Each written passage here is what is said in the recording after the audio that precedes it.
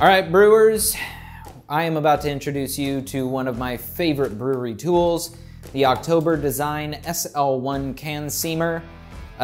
In our journey of packaging beer, we covered bottling, kegging, and ultimately one of the last pieces of my brewery that really rounded it out was a canner, because this allows me to take things to parties, to give beer away, whatever the case, or if I've got a keg that's almost empty and I want to free up the space, boom, bust out the can seamer, knock them out, drain that keg. Another fun tool that I have that also works on on bottling is the Blickman Engineering bottle gun. So this is a fantastically made tool, works equally well for canning, even though it is technically made for bottling. I'm gonna explain to you the setup, and then I'm going to can a 6-pack, and you're gonna see the whole process all the way through. Over here, I have a keg of my amber ale, Make America Amber again from Brewlosophy, fantastic recipe. It is hooked up to a CO2 tank right here. I have a dual regulator on it.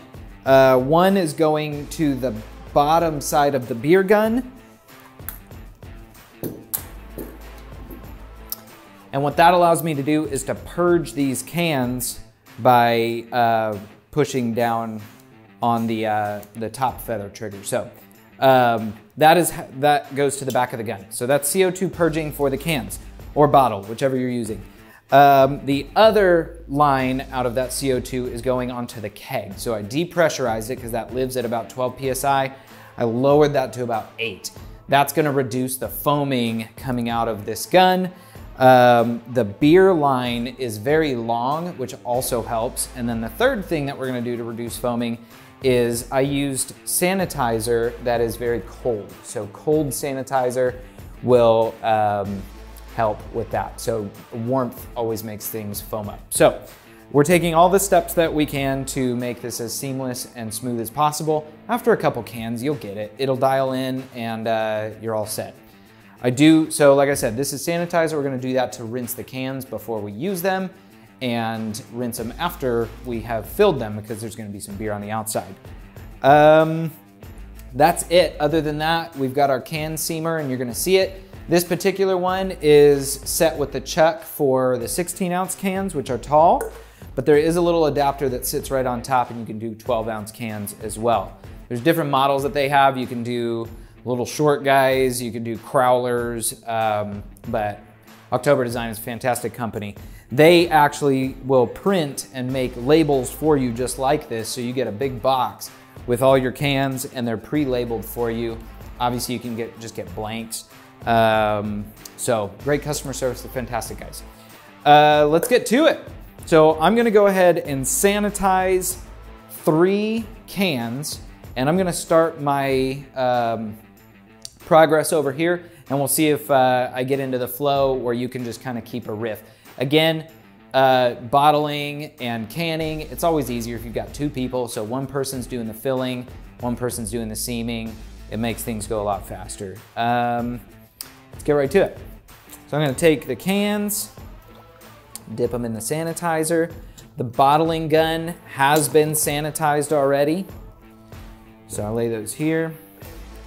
I'm just gonna do 3 at a time so that the cans aren't sitting there with open beer. You don't want like gnats or dust or knock them over or whatever the case. So I try to not bite off more than I can chew.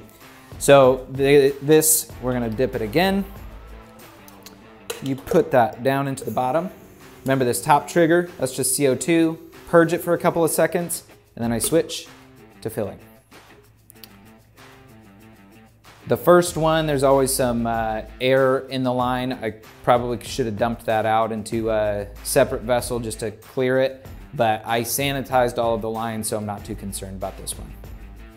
I'm gonna go until the foam comes up to the top and then let it overflow just a smidge so that it is completely full. You'll see it. Boom.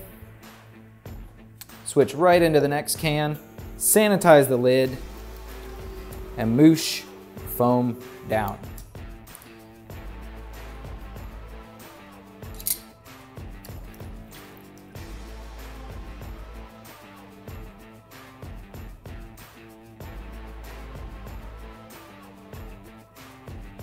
These fill from the bottom up. Same oxidizing principles happen. If these are gonna be stored, you want as little oxygen as possible. That's why we put that CO2 in there, and we fill it gently. You can fill these right off of the tap, but that's splashing into the can. You're gonna lose a little bit more carbonation doing it that way. So the beer gun makes it very smooth and simple. It gives your beer the most chances to survive happily and be shelf stable. Look at that. And it just overflows just a hair. Pull it out.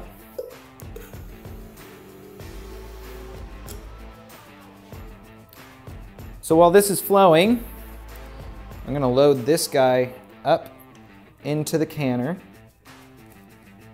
raise it up, start the spin,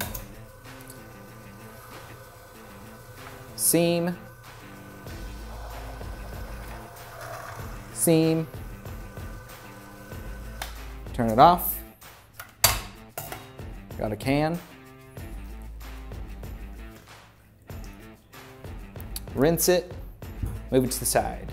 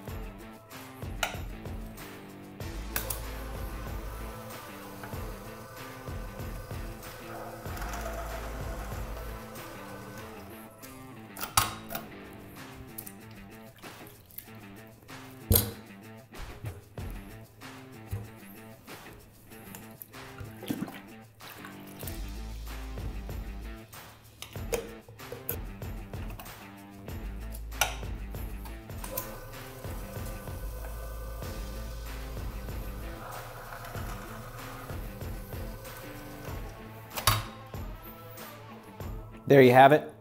Canned up, ready to go.